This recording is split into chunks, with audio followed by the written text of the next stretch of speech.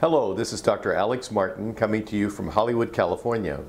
Many of our readers who follow our postings on our website have asked me the question, what about my arthritis and my knees? Can you do something about that with the new stem cell therapy?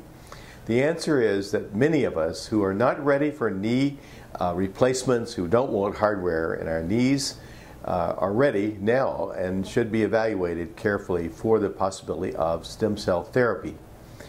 The results of long periods of inflammation from arthritis, such as rheumatoid and osteoarthritis, create damage in the lining of the joints of our knees.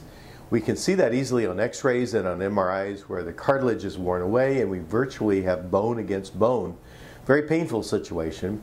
And many individuals who have this really are reluctant to go under the knife. They don't want to have surgery. They would rather endure the pain and have cortisone injections and synthetic fillers like Synvist as a way to ward off the discomfort. However, now we introduce stem cells, your own stem cells that we gather from the bone marrow. And we take these stem cells very painlessly through an aspiration procedure here in our clinic, and then we separate out the stem cells and inject them into the targeted areas of the knees. Within months, we see a regrowth of many tissues, and we can see changes on the MRIs. If you have any questions and would like to know more about this topic, please do not hesitate to contact me directly at info@metromd.net. Thank you.